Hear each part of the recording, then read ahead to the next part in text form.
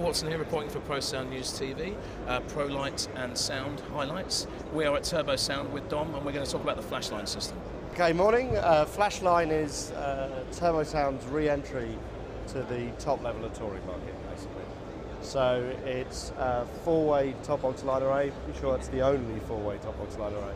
Okay, and then a new sub that goes with it, and then a power package, which is a relationship we've launched with Lab.gruppen at the show. So in the case of the sub, it's a new kind of loading for turbos, a dual 18-inch, 1,500 watt RMS per driver, so 3,000 watt RMS box, 6,000 watt RMS, 6,000 watt continuous peak, what have you. The major difference actually for us is that we've ported the rear volume of the driver. That's a new thing for Turbosound, and what that means is one box will do the bottom octave. So it's about minus 3 dB at 33 Hertz, so it's a real festival sub. Part of the reason for that change is that older turbo systems have pretty high crossover points, which meant most of the kick drum came out the subs, predominantly the subs are on the ground, and the engineers have got used to that kick drum coming out the air. So we wanted to do the same thing with Flashline. So this box goes from like 60 Hertz all the way up. Starts off with a couple of 12-inch drivers, and those are on the similar loading to the bass bin. So you've got a little horn here, okay, and the rear volume of the driver's ported around the back. From there, they do like 60 to 250 Hertz-ish, basically. The reason they can't go any higher than 250 Hertz is it starts to get narrow and break. So we then go into another band that's slightly closer together, 250 to 600 Hertz, okay.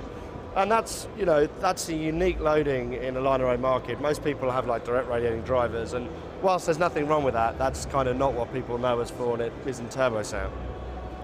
The next thing that's turbo, through and through, is 6.5-inch drivers. So right back from like the 1980s, we've had a driver for the voice. And that's true all the way through Flashlight, Floodlight, Flex Array, and then in Flashline. So we've got the same driver that we use in Flex Array, but we've got two of them in the box. Okay, and that driver does all your voice. And that's absolutely unique in line arrays to Turbosound. Nobody else does that. Then there's three of our little 1-inch drivers, and they're tweeters basically, like super tweeters. They do 6 kilohertz and up. It's elements here from Lake, Dante, Lab.gruppen and yourselves. Yeah, so basically we've partnered with Lab.gruppen for the amplifier package. As far as we're concerned, that's the most sophisticated line array in the world. That, without any question, is the most sophisticated amplifier in the world. So what it brings is, at this level, rental companies need worldwide consistency. The engineers need to turn up in everywhere in the world and put the faders up and go, that's exactly what I'm expecting to happen. So we had to partner with people to do that. And the more you look around the market, you've got Dante cards on half the digital consoles in the market at the moment, more coming. You've got Dante on the back of the amplifier, and it's becoming, for a rock and roll live world, it's beginning to become a network standard. So the amp's got Dante.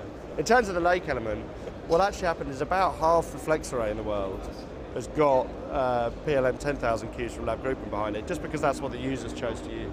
That then actually drove us to start using a lot of the Lakes, processing the FIR filters, all the tech stuff, to get a much better result out of what we already had. And the benefits that we got by doing that were night and day from where we originally started. And that just meant it's absolutely logical to do it with Flashline. And it's absolutely true to say, without that processing, the PA doesn't work. So it's a major, major step forward from our point of view. And then as for the amplifier, it's the most powerful amp in this package we can find. And it sounds great, so why wouldn't we? Finally, no, absolutely. Finally, is this going to be appearing then in some festivals this year? Yep. Do we know which yet, or can we say? Nope. Okay. Well, good luck with it anyway. Yeah, thanks you very much.